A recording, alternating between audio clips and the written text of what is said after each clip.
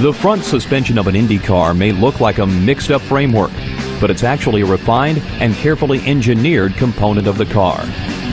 For primary support, the suspension consists of the upper and lower A-arms, which connect the body to the wheel upright. These are created from airfoil-shaped steel tubing and connect the wheel hub and tire to the car body.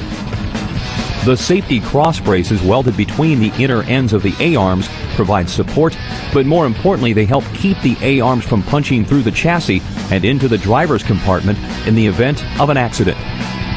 The push rod allows the springs and shocks to be placed inside the body of the car, thereby getting them out of the airstream. The push rod attaches near the upright on the lower A-arm and extends upwards to the shock rocker.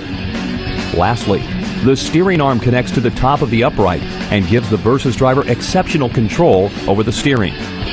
The design of the suspension enables the team's considerable adjustability of caster, camber, and toe, thus allowing the team to dial their car in to different racetracks.